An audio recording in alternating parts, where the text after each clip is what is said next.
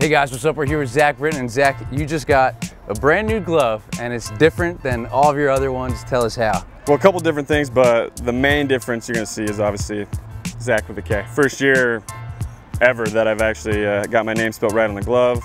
In the past, obviously, I was just rolling with the H, but that, and then obviously like Yankee colors too. I've been rolling with the Oriole colors for too long and having to black them out. So this year I actually got a Yankee color glove, which is awesome. Cool, so that was some of the biggest news last off season, right. Changing your name, and now you actually have it on the glove, and you use a glove from Wilson that is actually one of the older models, and they still make them for you, which is pretty cool. Yeah, I do. The game glove I use, I've had that since 2007. And I mean, it's hanging on tight. It's awesome. It's my gamer. I don't use it for anything other than the game.